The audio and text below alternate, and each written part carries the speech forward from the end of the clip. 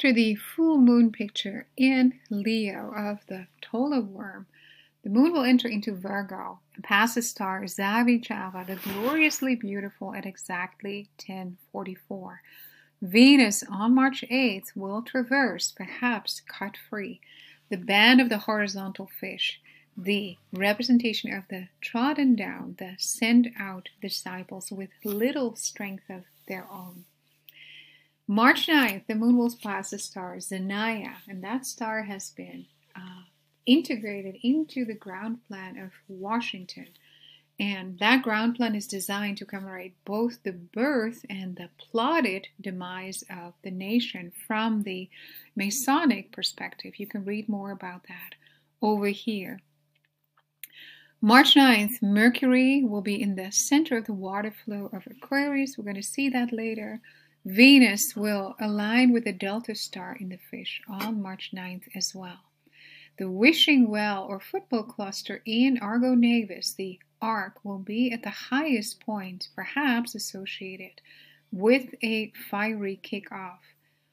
March 11th, the E3 comet will be in the center of the river Eridanus, typing fiery judgment over there, while Mars is placed between the horns of Taurus, the bull. At the stars Elnat with Auriga and the Heavenly Palace, denoting the tribes of Ephraim and Manasseh, the sons of Joseph, and the constellation as a whole denotes the Lord coming down as a rushing and a pushing bull to both rescue but also judge his enemies. March 11th, Venus will align with the minor planet Eris. We're going to see how that is reflected in the iPad Goat animation as well. The king planet Jupiter, Revelation 12 man-child, from March 11th to the 13th, will be flanked by asteroid Vesta and align with that door star, the Delta star in the constellation Pisces, Delta PCM. The age of the man-child is now 5.5 years old, and you can read over here how Abraham poured or gave a great feast when his son Isaac was weaned. And that didn't mean that the child stopped breastfeeding, but that he or she showed signs of independence, which could happen in between 3 to 9 years. So the age of the current Revelation 12 man-child falls with in between these brackets. So the great feast of Abraham serves as a beautiful reminder to us. And it was accustomed in Hebrew culture that when a child was weaned, they would once again look at its name. And sometimes the child received a new name, more fitting to its displayed nature. So that alludes forward to the transformation of the bride and us being transferred from the spiritual care of the Heavenly Mother Jerusalem in the book of Galatians to the Father, the introduction into the priesthood of Melchizedek for the first fruits, the overcomers in Christ. Forerunner and groomsman Mercury will become very difficult to see as it approaches the sun and departs from the sun prior to and after its conjunction with the sun on the 17th. So it will fulfill the role of a thief, because in a Roman pantheon, the groomsman and forerunner is seen as the patron of thieves. The moon will align with first the heart star of the scorpion and then with the sickle stars. Venus will cut the upright fish ribbon in Pisces. So the verses in the chapters of the book of John, I think it's chapter 6 and 21 of the storm at the Sea of Galilee and then the great catch, the transference from sea to land and seeing the Lord as a beacon of light, either on the sea or on the shore. All pictures of our redemption drawing near. John seeing the Lord in the throne room of Revelation 4:1 with his hair as white as wool, resonating with the constellation Aries, with the lamb as the type of the white hair as wool. The last quarter moon typing division, the March equinox, the day of equal parts in the book of Enoch, John 11:9, refers to the Lord speaking of the day of 12 hours of daylight and 12 hours of nighttime. It precedes the spring equinox. So the difference between the equinox and the equinox is explained over here. It is the opening of the summer doors, the ending of winter, the Lord as a bridegroom coming out of his winter palace and coming out of his chamber. So summer is then nigh, even at the doors. The conjunction with Neptune on March 16th, conjunction of the Sun and Neptune, the trident beast of the sea, the proposed first beast, I believe to be Obama, part of the unholy trinity. And the nation of Ukraine also flagging the trident. So the conflict in the Ukraine described in the scriptures and as the battle in the valley of Jehoshaphat, a second fulfillment that both that conflict and the trident is associated with Neptune, with the first beast. Then the coming together of the planet Mercury and the solar bridegroom, just like at the baptism, John the Baptist and Jesus, John decreasing as Jesus was increasing. The Son of Righteousness arising with healing, because the attribute of Mercury biblically is also that of healing. And the groomsman no longer speaking warnings and awakening to the bride, because he is about to disappear off the scene. So this is what we are looking at, the fading appearance and the softening voice of the groomsman. And I believe it's because the groom himself is coming. Here we go. Let's take a look at the visuals. The midnight marker tonight and tomorrow. So the comet C 2017 K2 Pan-STARRS will align with the pendulum of the pendulum clock exactly at the midnight or noon marker. And there's an article linked in the text with regard to this particular comet, and I would recommend for you to take a look at that to see what the underlying prophetic meaning is, because it's a very rich picture that they draw of this comet. Of course, the midnight marker, the call of the groomsman that the bridegroom is coming, but it also foreshadows darkness to fall. Jupiter will align with Vesta, with Delta Piscium, the door of the fish, on the 6th.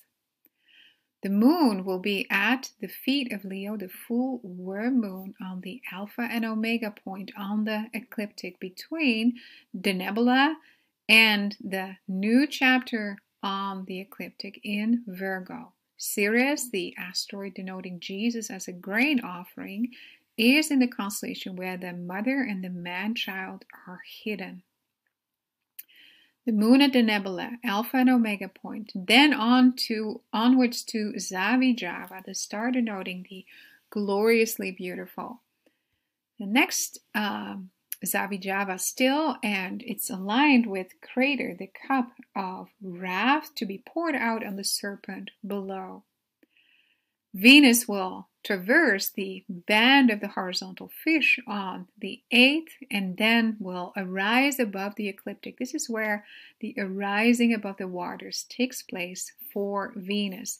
And the exit of the waters is at the line of the vertical fish. Then she will enter into the throne room. That will come a little bit later. The moon at Zenaya, the star designed into the ground plan of Washington, the 144-degree angle exactly.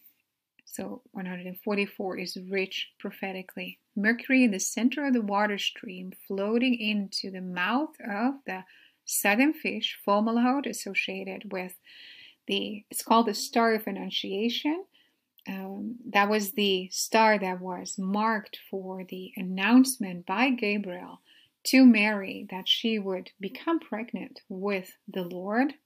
And the southern fish is assigned to the sign of Jonah. The alignment with the door star in the fish of King Planet, Vesta, the Virgins. So we have this alignment again with the door star on the 9th. The wishing well or football cluster in the arc at culmination. The moon is furthest removed from the sun on the 10th. Then, if we look at the backdrop constellation, we see the upper body portion of Virgo, and this star denotes that boundary and thus the birth of the moon from the upper body at the star Spica, the first fruits in the left hand of Virgo, the branch, capital B, Zedek, the ruler, the first fruits that are going to be snatched up. So the alignment of Spica and the moon further to the north is with the alpha star in Bootes called Arcturus. And that points to the sons of light, the sons and daughters of light.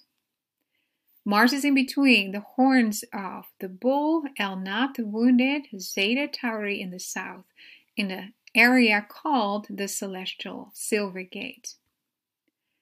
Zeta Tauri, associated with the two tribes, the sons of Joseph, Ephraim and Manasseh, Jupiter, Vesta, and the door in Pisces.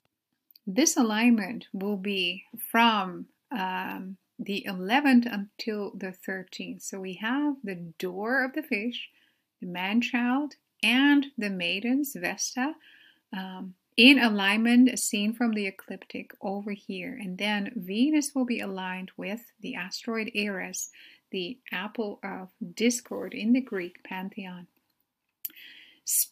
Situated in the constellation Cetus, which has its 4 feet or legs in the river Eridanus. So this is the beast that is going to be subdued by the Son of Man, the constellation Orion. And then the traversing of the upright fish's ribbon, the planet Venus the Beloved at the star Auretia in the south. In the north, it's going to align with the star Kaph, which means the branch in Cassiopeia, which is the ruling branch. So at the moment of this traversing, the alignment will be with the wedding knot star in the south and the ruling branch in the north. And this is where Venus will traverse from the celestial sea section onto dry land, reminiscent of the throne room scene in Revelation 4:1. The last quarter moon typing division, the entry into the throne room of Venus, the meteors brought forth from the Norma constellation, the square of the carpenter underneath the constellation Scorpio. So this is where Norma is situated. Neptune at solar conjunction on the 16th, and the nearness of Mercury, the conjunction of the Sun with Neptune. 1 day later on the 17th, Mercury will conjoin as well. On the 16th, the moon will reach the end of the believer's race in the heavens in the constellation Sagittarius, the Archer. And the crown, the victory crown, is laid up underneath the Archer. So 3, 16, and 17 really resonate with the verses from John 3, 16, and 17. So this is where the moon passes the brightest star in Sagittarius, Nunki, where the arm is stretched forth with the Lord's end times harvesters, his arrows in his quiver, the children of the Lord.